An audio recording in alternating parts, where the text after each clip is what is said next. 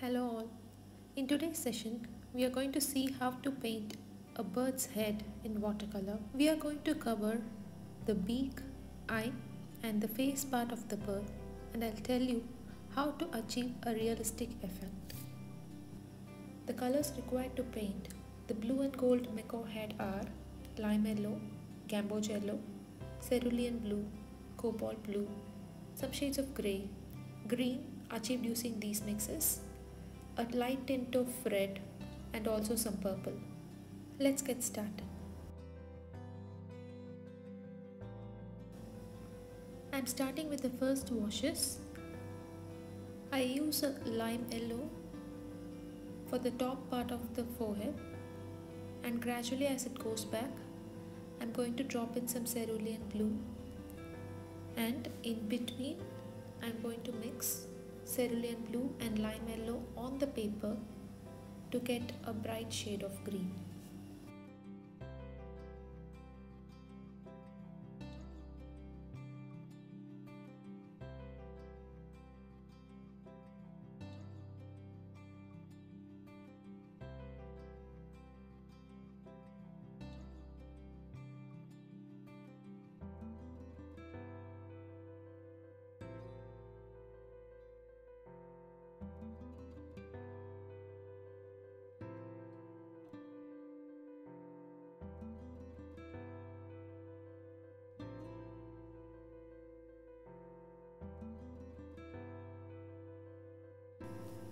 Now we are moving on to the beak.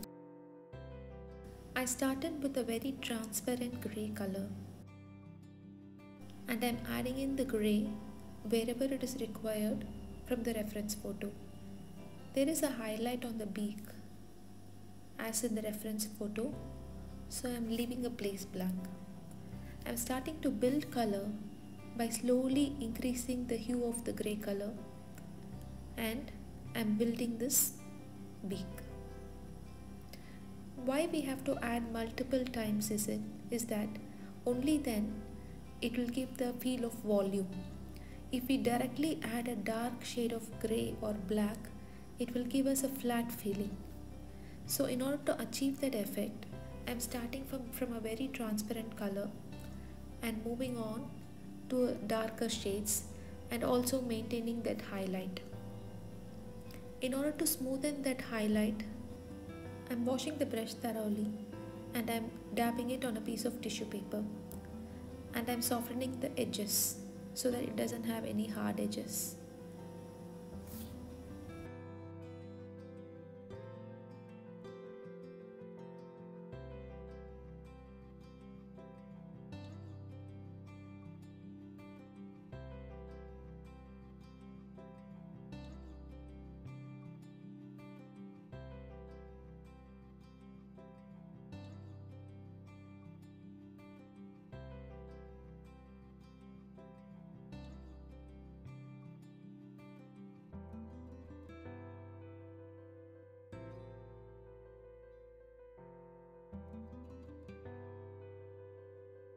Keep continuing till you feel it is close enough with the reference photo.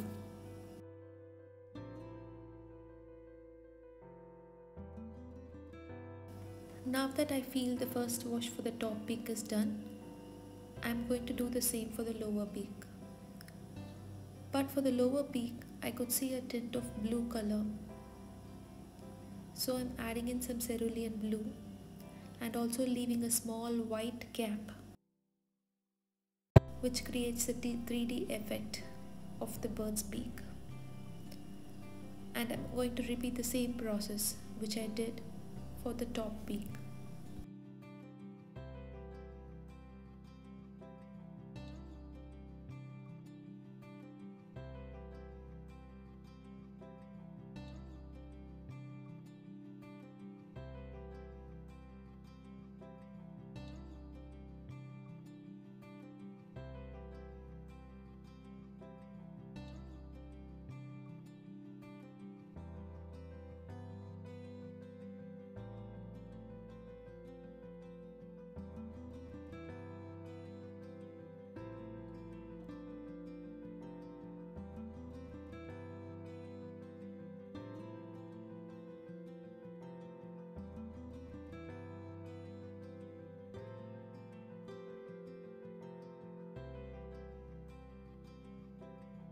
Now I'm going to add a very transparent yellow color to the eye part. You can hardly see any color there. It should be a very transparent mix. Once it is slightly absorbed and there is only a glaze of paint left, I'm going to drop in few drops of cerulean blue here and there. If you see the reference photo very close enough, which I'm going to show you in the short time, you can see these two shades in the eye. Also, I'm dropping in a reddish purple mixture on the cheek part. I'm dropping in a transparent mixture across the cheek, all over the cheek, and I'm blocking the area. Once I blocked all the areas, I'm going to drop in a slightly darker color of this reddish purple in those spots which seem to be reddish to me from the reference photo.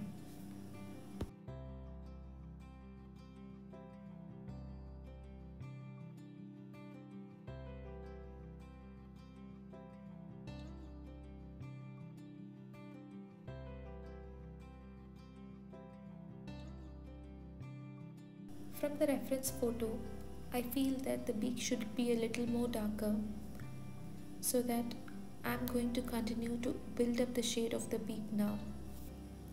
Also, as said, there is a light tint of yellow and blue around the pupil area, which we have covered.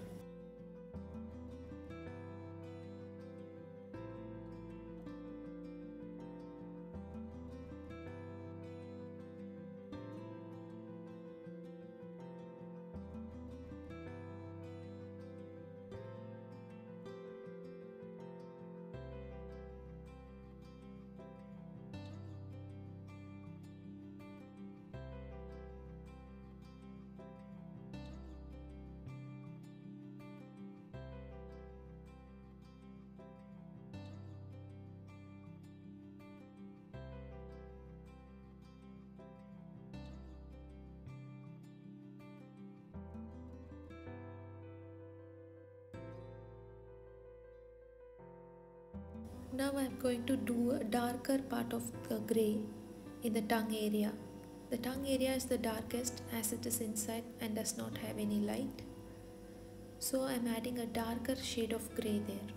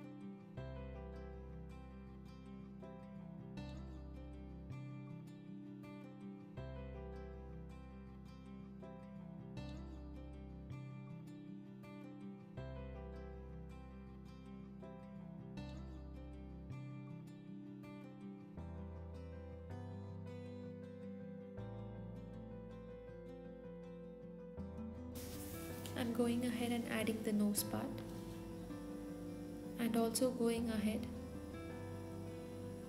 with the eye. I'm using a darker shade of sepia. I have mixed cerulean blue, cobalt blue and a tint of pale red to it to create, and also some orange to create this shade.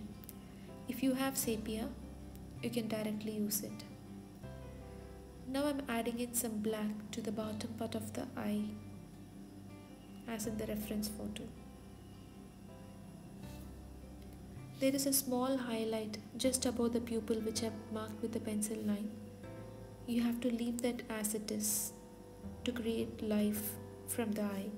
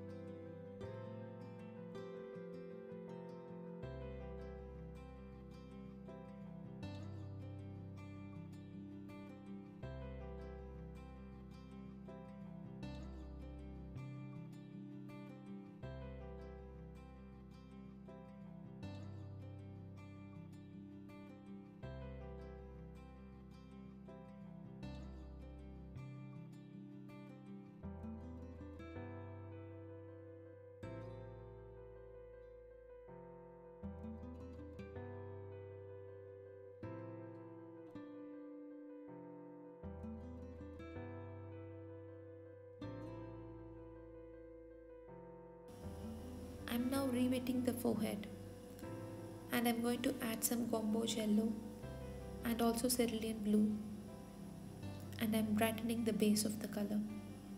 The place where the head and the cheek is connected should have a brown color. The hair should be brown there. So I'm dropping in some base first wash of brown, and I'm going ahead to add the head colors.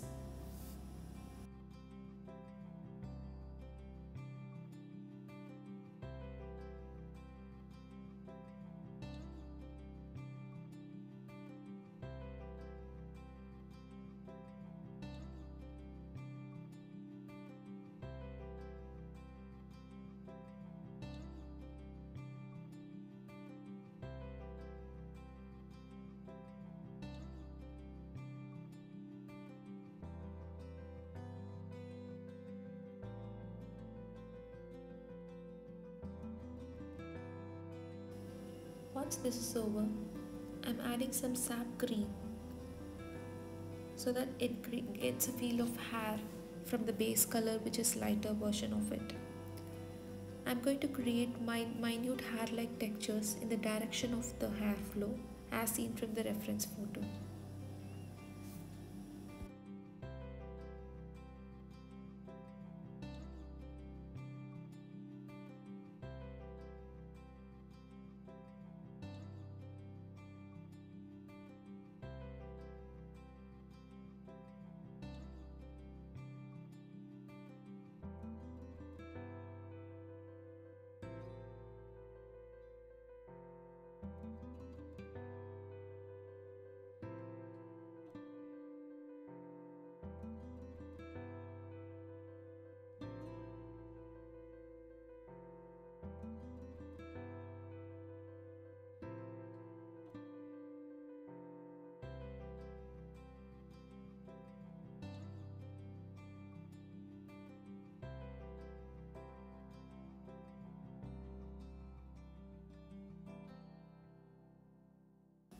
Here we go.